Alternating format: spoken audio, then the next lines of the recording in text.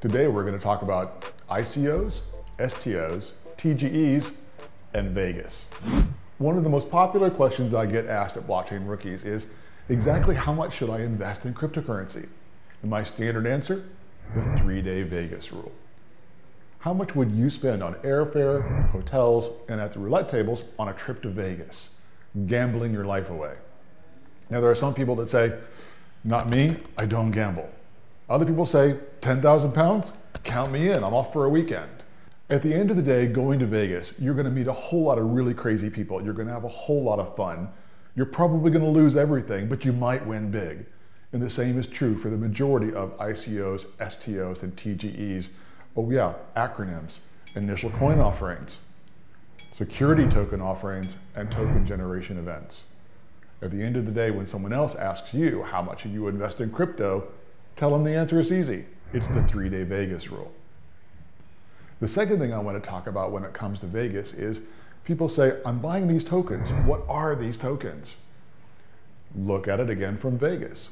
What I tell them is you're buying a poker chip for a casino that hasn't been built by people that you don't know, who don't have a license to sell poker chips or to run a casino, and it's probably being built in a neighborhood that doesn't gamble.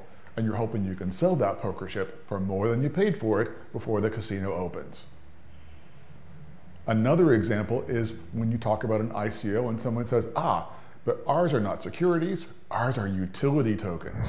What's a utility token? An example of a utility token in real life happens in America in a laundromat.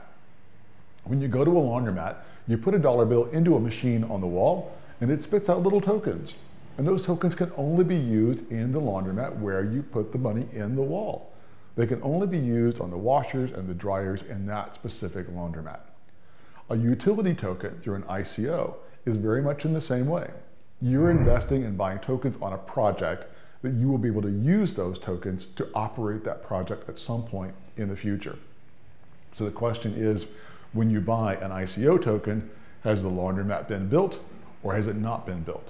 And who are the team behind the laundromat? Do they actually have a legitimate business model, and can they actually build a laundromat? So here are 3 examples that I always tell people when they talk about ICOs, STOs, TGEs, and Vegas. 1, how much should you invest? The 3-day Vegas rule. 2, are you buying poker chips, hoping to sell them before the casino opens? Or 3, are you buying tokens for a laundromat that may not even been built? I'm Troy from Blockchain Rookies. This has been Blockchain Essentials. We've been talking about ICOs, STOs, TGEs, and Vegas. Thanks for watching.